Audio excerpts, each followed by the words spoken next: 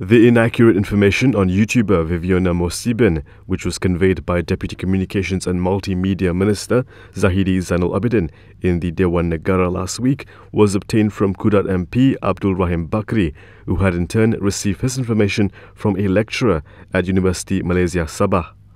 Zahidi said he had no reason to doubt them, as he explained why he had accused the teenager of lying after she made a video of herself climbing up a tree for an online examination due to poor internet connectivity. Dan maklumat yang diperolehi oleh wakil ayat kawasan tersebut adalah daripada pensyarahnya, seorang profesor dan seorang doktor, itu pensyarah yang kanan. Jadi dimaklumkan kepada Timbalan Menteri tersebut dan wakil ayat. Jadi dalam isu tidak pasti jangan kongsi ini, maklumat mana yang kita nak rujuk?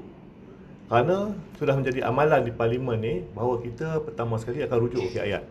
Dan apabila kita rujuk wakil ayat, apa-apa yang ditimbulkan wakil ayat akan dijawab oleh Menteri dan Timbalan Menteri.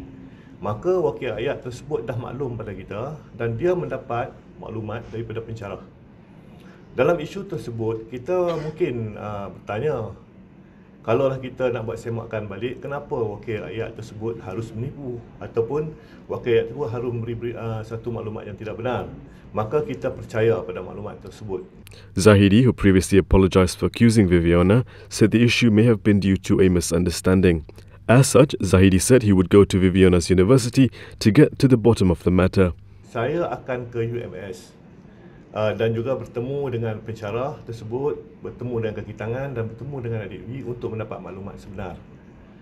Kita dalam isu tidak pasti yang kongsi ini kena cek 2-3 kali lagi. Mana kita kena cek dan kena periksa sekali lagi.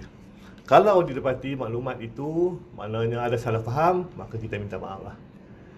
Dan kita sepatutnya, pensyarah tersebut tidak sepatutnya memberi maklumat yang tidak benar.